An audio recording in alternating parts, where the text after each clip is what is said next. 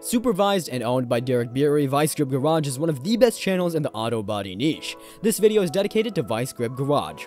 The motive of the channel is very simple. It makes content related to cars, budget builds, resumes, and regular how-tos for the common folks out there and who like taking things into their own hands.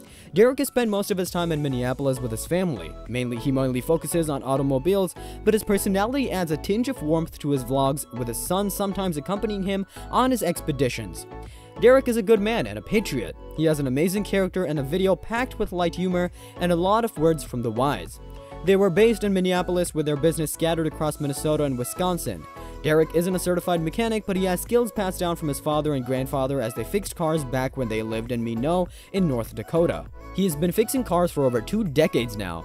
This further concretes how knowledge from experience is much more beneficial than theoretical academic knowledge. Well, don't get me wrong, pairing it together is even more of a better bargain when it comes to knowledge.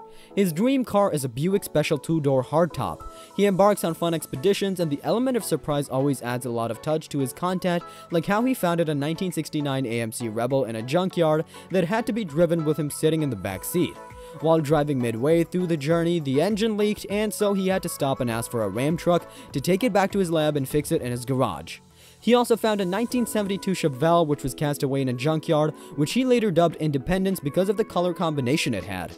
He knew he had a patriotic responsibility to revive it back, and so he did. After it was restored to glory, the car was later showcased at several events in Indianapolis and Florida. They've been living in Minneapolis for a long time, but they moved to Tennessee, and Derek, being the man he is with Jessica, explained how they exactly made that decision. Derek is a family man and is very particular about his fans. The first reason was savings, and being a family man is some of the main concerns anyone has. Living in Tennessee is much cheaper than in Minnesota. Tennessee seems much more lucrative for the creator as the setting is favorable.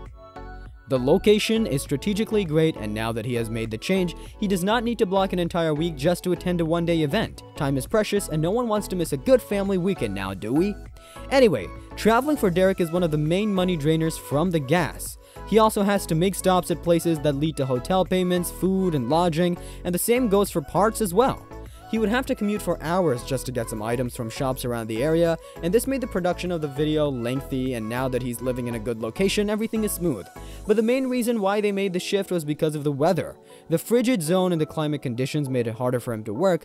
Being a full-time creator and a people pleaser, he wants to make sure that his fans are happy, but holding a spanner in cold is tough, and Tennessee is known for good weather. Jessica also added that it was also for the kids. Well, Minnesota is a beautiful place to raise kids. The neighborhood was restricting their kids by calling the police even when they were just playing with their snowmobiles on their property.